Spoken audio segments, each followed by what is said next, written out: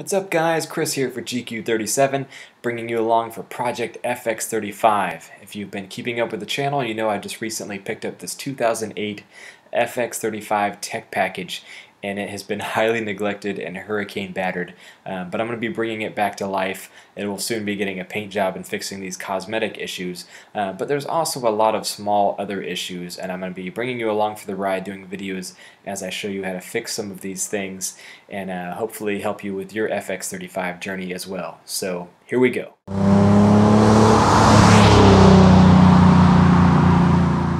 Today's episode of restoring my FX35, I'm going to work on fixing the center console. It's a notorious problem on these FXs. My 2007 that we had years ago, it happened, and I fixed it with some magnets, but with the JB weld, but with the Florida heat and humidity, it didn't really hold up. I kept having to reattach it. So this time I'm just going to try to actually just create a new latch for it. I got these from a dollar store. There's some picture hangers. They were $2, and I'm going to see if I can size up one of these just right to attach back to what's left of the plastic. Now, if you had the actual hook that broke off of here, a lot of people can glue that back on, but I don't have that luxury. It's gone. So this is the second small. There's a few different sizes in here. There's a bigger one than this, but the thing is the width is great on this one. So it'll slide in. There's a notch here under there, and I'm sliding it, trying to slide it into the notch. There we go. So it'll slide in this way. Drill a little hole, put a screw through it. Problem is then my hook is facing the wrong way, you see? So I'm just going to bend the hook the other way before I put this on. So I'm going to slide it in like that and mount it like that. But I'm going to go ahead and bend it back the other way, and then we'll try to level it out, put a screw through it, and see what's going to happen.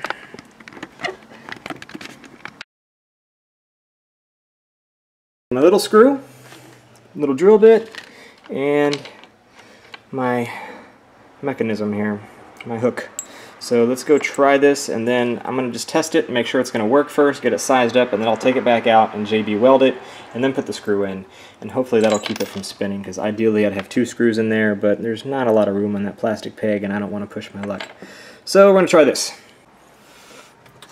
Alright, so I'll try this from the passenger side, just because it'd be a little bit easier. Again, we're doing this with it, and that may be too much hook. I may have to actually trim some off, but I don't want to bend it anymore, so I may have to trim it off, but that's okay.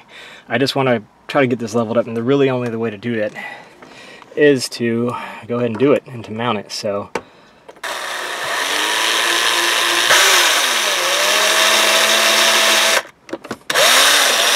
and we're through. Alright. Okay, so I just trimmed off a piece there to shorten my hook a little bit, and then we can bend it as needed once we get it in there. I also just dropped my screw, so now I have to go find another one. Alright, I'm back with another screw.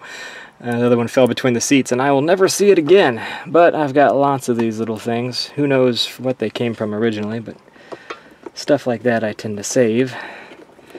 So again, once I get this size right, I'm going to take it back off. There's some JB weld under there, and then tighten it back up. But we're still in the design phase here. So let's see where we need to go now. Well, there it is. There's the latch, and it works. Ta-da! My glue is dried now.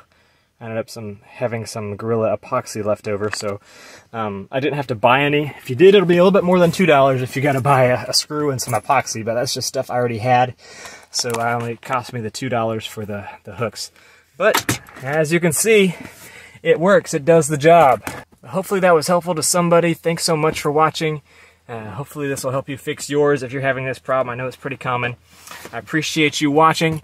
And thanks for liking and subscribing to the channel. There will be many more videos to come. The next one's going to be installing this door mirror right here. As you can see, I've got it all taped up here now.